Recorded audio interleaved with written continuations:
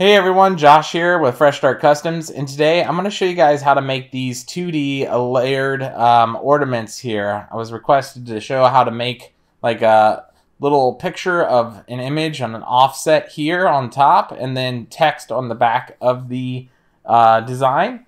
So I'm going to show you guys how to do this. Ideally, you want to start with a vector-based design here, like I have this little panda warrior. If you can't do that and you need a rasterized image, I'm going to turn this into a rasterized image so you can see what's going on here first. This is essentially a JPEG where you got this big white square in the background. What you want to do is you want to create this into a vector-based image if possible. It'll make your life a lot easier. You just go up here and click on Image Trace and then click on Expand. Once it's expanded, you can double click on the white zone, click one more time so just one of these white zones are selected. Then we're going to go to Select, click on Same, and then we're going to click on Fill and Stroke. That's going to select all the white area, and then you're going to just click Delete. And now it is a vector just like up here, but we're going to delete that and we're going to just go off this one vector here. I just wanted to show you guys that really quick. If you're trying to import like a PNG or a JPEG and you're going to churn it into a vector like this. Ideally, you want it to be a full black and white photo if you're going to do that. Or you can just create a vector from scratch. With all that out of the way, let's go ahead and jump in on how to actually start this. So we're going to be using this little panda warrior here that I created a while ago. And what we originally need to do is create an offset path for him. So we're going to click on him, click on Object, go down to Path, and then we're going to go to Offset Path. Right now it looks kind of ugly, but that's okay. I'm only going to offset it by the default amount here, which is this here. I'm going to click OK. And then what I want to do is I want to unite all of this jumbled mess together. So I'm going to click this Unite button under Pathfinder here. And that's going to unite all of those shapes together. And then if you don't have Pathfinder, you can click on Window and then click on Pathfinder and it'll open up that way. But while you have that still selected as the top layer here, we're going to get rid of the fill and then we're going to turn it on to stroke. I like to use red for cut lines. And as you can see, it now has all the red cut line around here, but we still have some of the center we need to clean up. So what I like to do is I like to select this, go to Object, and then click Ungroup. And then as you can see, that created all of this as a separate group. Now I'm going to hold down Shift and deselect the red zone here. And then I'm going to group all of these black objects back together. So I'll go back up to Object, select Group. So now they're two separate functions. We got the red function is cut, and then the black is engrave. So if I click on the red section, double click on him, I can then do this isolated selection mode here. We can get rid of these centers just like this by clicking on them and hitting delete. And then we can clean up these stray nodes. The only real one here is on the sword. So we're going to click this little curvature pen. And we're going to click on that cut line and select that stray node and we'll hit delete. You can clean up all these little stray nodes as much as you want. The fewer you have, the better, in my opinion. But we're going to just go with that for today's video for sake of time. And there you have it. We now have this set as an offset cut here. Now what we need to do is we need to create a circle. So we'll go to our little ellipse tool. You just click and hold here and go to ellipse tool. Then you can hold down Shift and you can kind of just draw a circle out how big you want it. We're going to go something like this, and then I'm going to move it over just a smidge like this.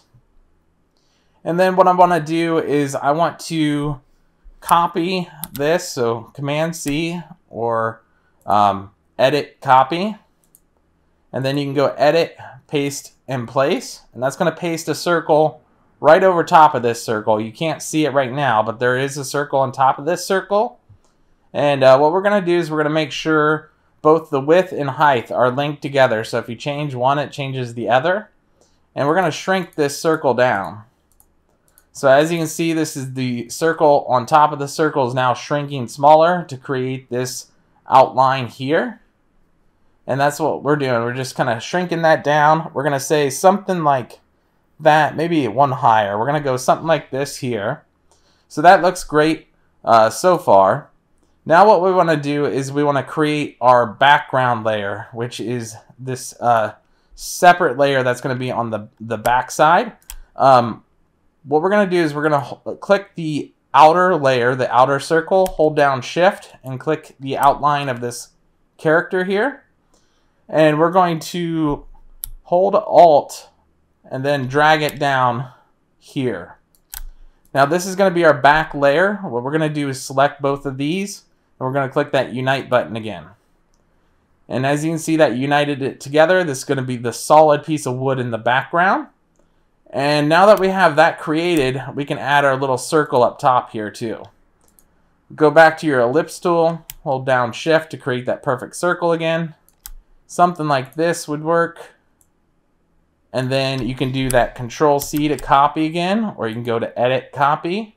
And then we're going to go to Edit and click Paste in Place, just like before. And then we'll shrink down that circle that's on top again to make your actual hole for your string or whatever you want to do. And you can place it wherever you want to place it at. I'm going to go something like that. And then we're going to highlight just this circle and this background piece here, and we'll unite those together again. And then now this circle is just kind of floating here, so we can select both, and this time we can minus the front, and that will knock that circle out. I know you can't really tell here, but essentially what that does is if I add a fill like this, that circle was knocked out there. So once it prints on wood, it's going to look like this on wood. So hopefully that makes sense here. That's the entire back piece is now done. Now what we got to do is worry about the front piece. So for the front piece, it's a little tricky. We got to do a lot of repeating what we did before. And what I mean by that is we're going to copy this outline of your character again with Control-C or Edit, Copy again. And then we're going to paste in place just like before. The reason why we're doing that is we're going to now cut the inside circle and this character out. So hold Shift and select both of those. And this time we're going to minus the front. And now the inside circle has been cut perfectly to the shape of this character here. And now we can select the character that was on the bottom and hold Shift and click this outside layer and merge those together. So now it is all connected here as one piece that it should be. And before you knock out the circle like we did here, we knocked out this circle. Before you do that with this piece here, we're going to copy and paste one more time, and I'll show you why here in just a second. We're going to copy it, and then we're going to edit, paste in place. And now that it's in place, you can go ahead and click your text tool. And if you click right on this little tiny line here, it'll put all your text wrapped around that design. That's why we did it, that copy and paste, because it'll remove the center path that we clicked on here. So now you can type in any text you want. I'm just going to put a bunch of random text like this. And you can make it any font that you want or any thickness you want, and it'll kind of wrap around your design, something like that. I just put this quote in over here. And then once you have all of it typed out exactly what you want, let's say we're good with this text. Obviously, we don't want this text, but let's say we're good with this. You go up to Type, and then we're going to click on Create Outlines. Oh, I might have to click off of it first. Let me click off and then back on. Type, and then Create Outlines. There we go. What that does is it turns your text into a vector-based image, and it gets rid of that secondary top layer that we created here. I know it's hard to see because they are right on top of each other, so no matter if I would have changed the color of it, you couldn't really see that. But hopefully that makes sense here. Now what we can do is we can knock out this back circle here to the top layer. So we're going to select both of these. And then we're going to click the minus front, I believe it is. Yep. the reason why I know that worked is it didn't give me an error message. And then if I turn this to fill, you'll see what I'm talking about. It knocked out this entire circle right here. So this layer is going to go on top of this layer. And I'm going to turn that back to a cut line. And that is essentially how you create this design here, which will print and look like this here. So if I select both of these and move it on top of each other, it's perfectly lined up. And that is essentially how you make those two layers for a design there. So this is technically two layers. Here's the back layer that I'm pulling down now, and then this is the top layer. You would want the text to be on the back layer, so you'd want to click on the text and the back layer together and then move it down. So it should, in theory, look like this. So the back layer will print with the text and then cut this shape out here. And then the front layer will print with the panda and cut this shape out here. And it'll ultimately look like this when you stack them on top of each other. So right here, this would be the top layer here. And then this would be the back layer here.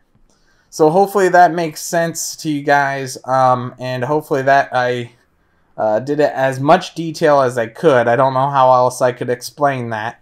But I can't wait to see what you guys make with your designs. And other than that, if you have questions or I went too quickly and you have a question about something, go ahead and leave it in the comments down below. And I'll try and get back to you guys. We'll catch you guys in the next one.